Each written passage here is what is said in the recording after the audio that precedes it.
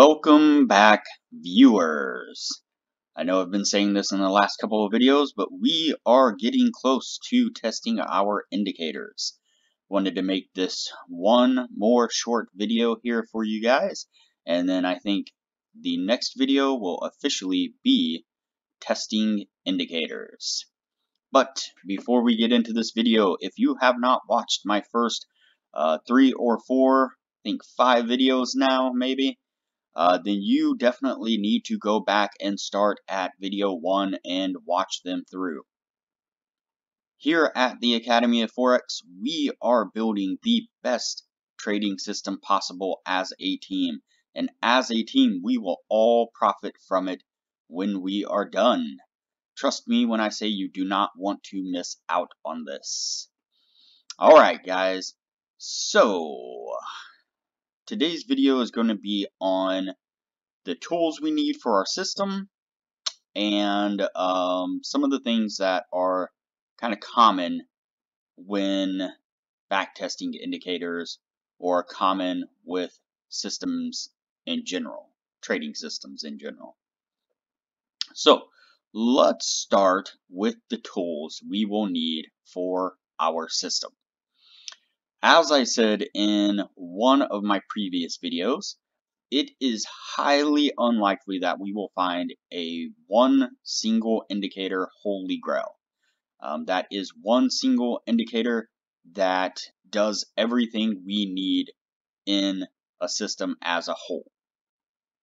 And I say that because most systems are comprised of a few different indicators that do different things.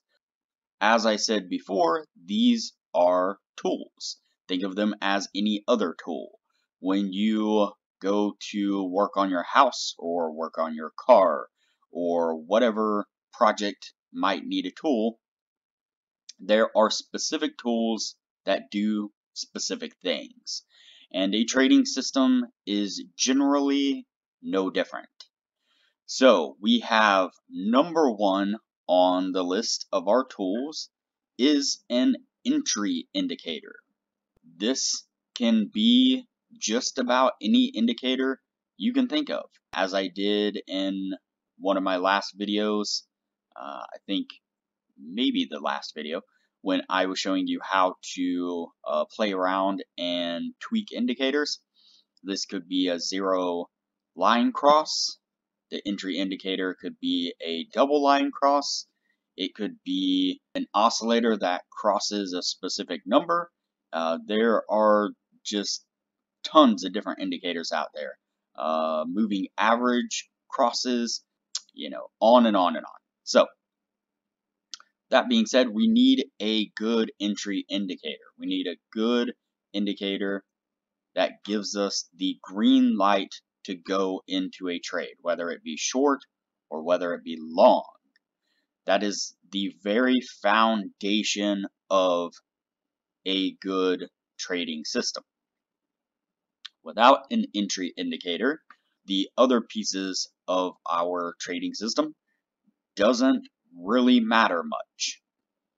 If we are using an entry indicator that is giving us a highly delayed signal, for example, is telling us to enter a trade once the trade or trend has significantly ran, then we will probably have an issue with that.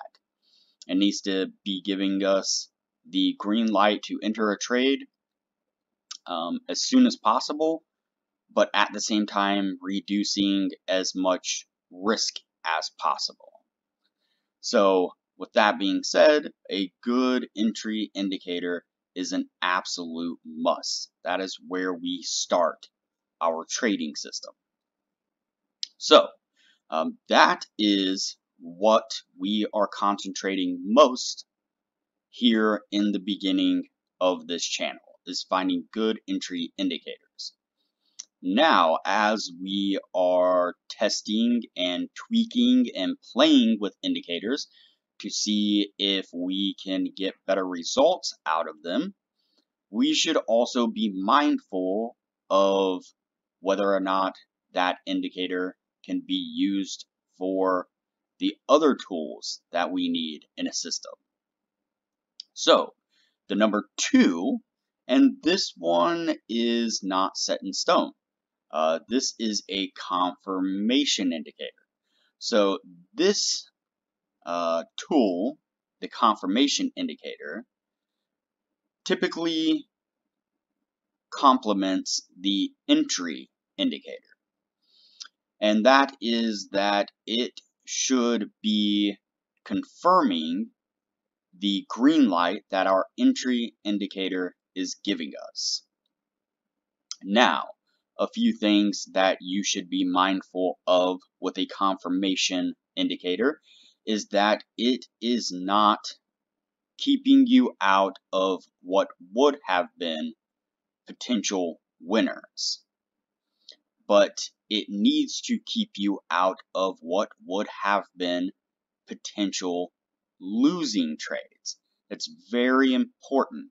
A confirmation indicator should almost always keep you out of bad trades and give you the same green light that you are getting from your entry indicator on good winning trades. If the confirmation indicator is keeping you out of bad trades, but also keeping you out of just as many good trades, then it really is worthless at that point. Keep in mind that the stop losses we set on orders are set at a very specific amount. You can only lose that much that we have set the stop loss at, and that's it, no more. Now on the reverse side, once we enter a trade, and once we have a full system in place, we will take half of the trade off the table at our first take profit, and we will then let the rest of the trade run as long as it can. So a 50 to 50 ratio of the confirmation indicator keeping you out of bad trades and good trades actually does not add up to be 50-50 when you look at it in that fashion. When the confirmation indicator at a 50-50 is keeping you out of the losing trades, but stopping you from taking good, long-running, winning trades, it becomes seriously problematic. So, a good confirmation indicator, as I said, should almost always keep you out of bad trades and keep you in the good trades. Now, the next tool in our system should be a good exit indicator. This one is generally about as challenging to find as a good entry indicator. It's not quite as important, but very close to. A good exit indicator will allow you to stay in a trade for as long as possible without stopping you out or having you exit too soon. This can be very challenging to find in an indicator. Often you will find that an exit indicator kind of works the opposite of an entry indicator. You want it to be kind of lagging in the beginning as you enter the trade, but it needs to be very responsive towards the end as it is getting ready to exit a trade. I know it seems like a good entry indicator would work just as well as a good exit indicator, but it often does not work that way. It's odd how indicators can be tweaked to get you in trades very soon, but as you go to exit the trade, you will often find that they have you exit way too late. And so you're giving back lots of profit by the time it has you exit the trade. So a good exit indicator, on the other hand, often will be very delayed on getting you in a trade or signaling that you should be entering, but often get you out of a trade not as quick as possible. There's a thin line, but it gets you out at a very good time. You also have to be careful. You want to make sure that your exit indicator isn't set to where it reacts so fast that it is stopping you out of trades that you could have rode out for a while longer. So as we are going through testing indicators, we will want to keep our eye out for a good exit indicator. Now, the next tool we are looking for in our trading system should be a good volume slash volatility slash range indicator.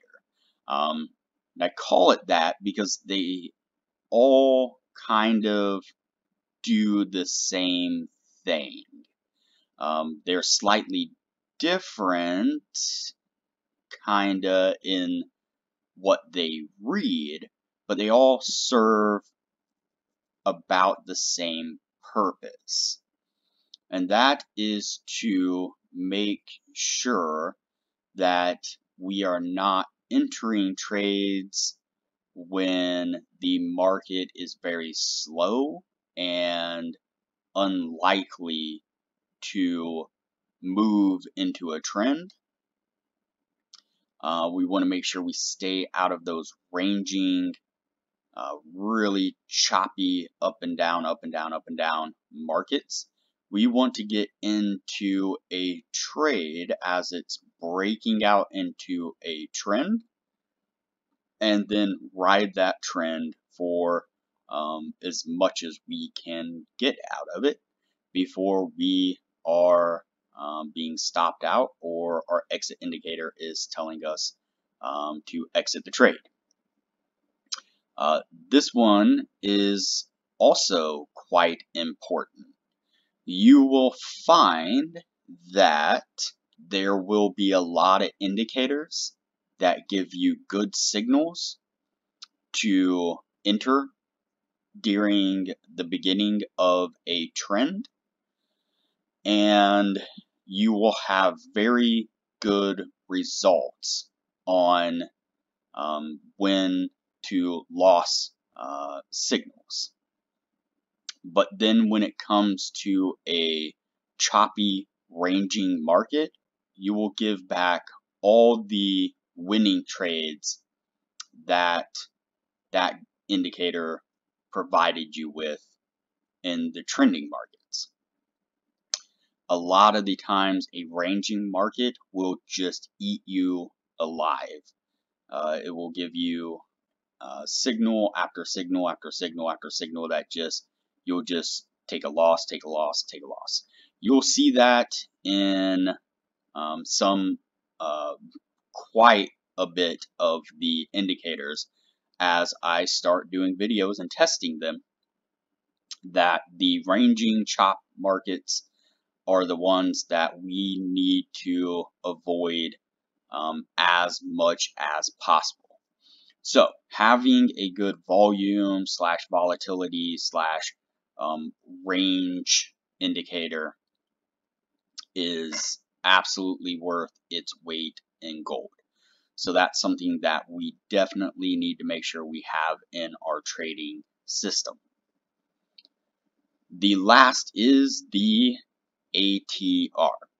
If you haven't watched my video on the take profit stop loss video, which you should have at this point, it is absolutely imperative that you go and watch that video now.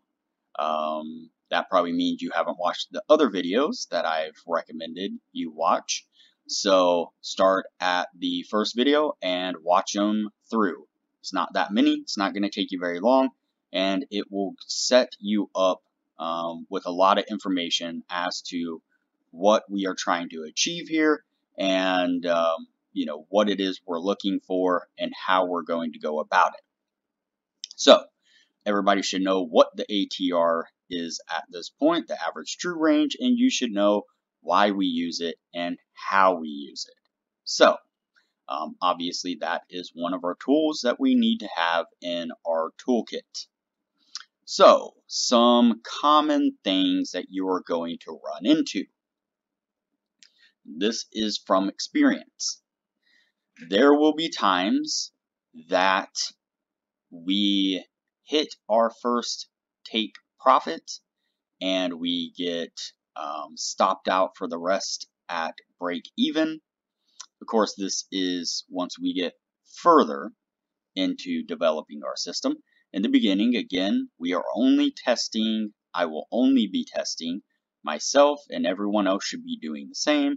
We should only be testing to hit the first take profit, and we will consider that to be a win. We are not looking for whether or not we would have got, you know, taken half off the trade at the first take profit, and whether or not the other half got stopped out at break even or ran or any of that. But that is the ultimate goal. So we set the, we get in a trade, we take half the trade off the table at our first take profit, which is calculated by the ATR. Then we set the other half of the trade to stop at break even, and we let it run, and it will either take off and our exit indicator will eventually come into play and tell us to exit, or the trade will turn around on that last half and it will stop us out at break even. That is the ultimate goal. That is the best way to trade, the best way to manage your money, and you will find that there will be quite often that your first take profit is hit. You will take half off the table. You will set the other half at break even. The trade will turn around and stop you out for break even. Then it will turn back around and run in the direction you were hoping it was going to go. And you'll be sitting back, pulling your hair, thinking to yourself, you know, I could have had all this extra money, all these extra pips. Why am I taking half off the table and setting the rest at break even? You will start to question the methods. Trust me, you will. As we get further and further into this process, if we as a collective determine that there is a better way, then by all means, we will adopt that method. But at this point, I have found over the years of trying and testing and trading the live markets that this is the best way of doing it. And until we find something different, this is what we're going to assume works. So, with that being said, don't get frustrated. Don't trade with live money unless you are sure something works better. Forward test it, backwards test it however you want to test it, but do it on a test account with fake money. Don't do it risking real money and a real account. Like I said, it will happen often. Missing trades that run.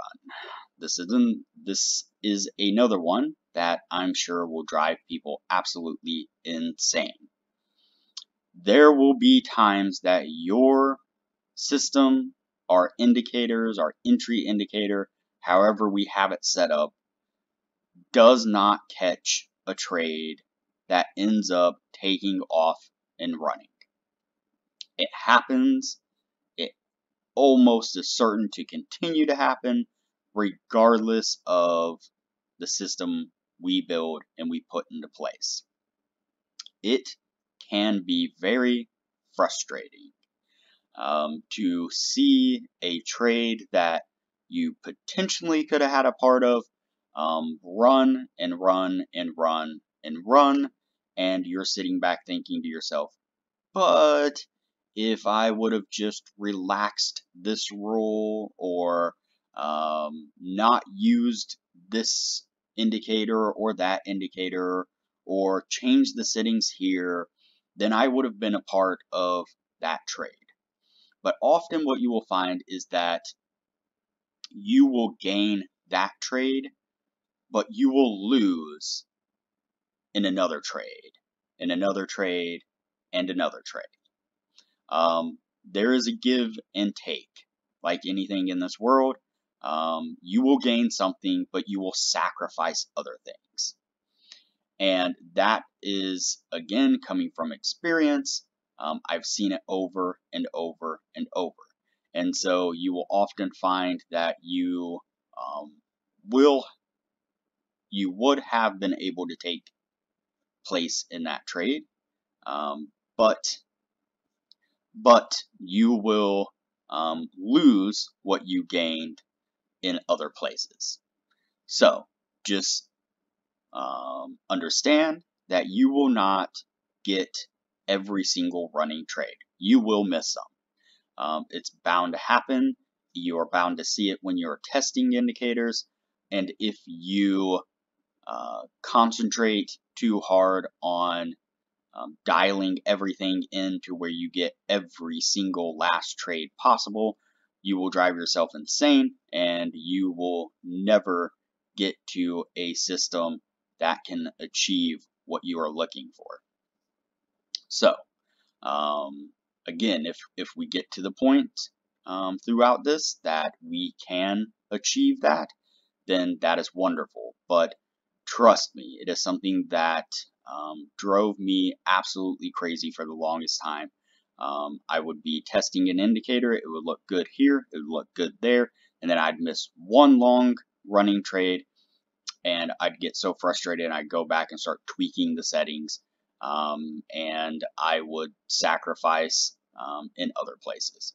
So don't let it drive you crazy. Just find something that works more often than not. That is the name of the game. Now, with that being said, the last thing I'm going to touch base on is weighted indicators. And the reason why I touch base on weighted indicators specifically is because, in my opinion, they are the best to look for. And I believe they are the best to look for because they often put an emphasis on movement of the market. This is something that can be very important as the markets are making good moves. And it's very important because as a market is making a good move, you want your indicator to reflect the movement and the volume that is coming into the market. And it should be able to account for that movement, whether it be your exit indicator or your entry indicator, your confirmation indicator, or even your volume volatility indicator. Those are kind of, go without saying because that's exactly what they do. This actually helps out more in the entry indicator, confirmation indicator, exit indicator. And that's because when a Forex pair is making a really big move, you want the indicator to be able to give it a little bit more wiggle room to allow that pair to run as far as it can. And when that pair is losing momentum or losing its volatility, you want your indicator to start to tighten up a little bit. Again, this is just my opinion from experience. It is how my own personal system is set up. I personally find that weighted indicators are some of the best indicators to look for. Now, that doesn't mean to go out and dig up every single weighted indicator that you can find. There are definitely regular indicators that are not weighted that do a fantastic job of giving you a specific signal. All right, everybody, that's it for this video. Like I said, on the next video, we will officially start testing some indicators. At this point, if you have not subscribed to the channel, you need to do that. Click the subscribe button below, turn on the notifications so you don't miss any of the videos here. These videos are super important as we go forward, as everybody is testing and playing and tweaking indicators, and as a collective as we are building our trading system here. So please subscribe, turn on notifications. There is also a link below in the description to our Discord server. Join us on Discord so we can all discuss indicators and discuss how we are going to develop this trading system as we move forward. All right, everybody, that's it for this video. I will see you on the next one.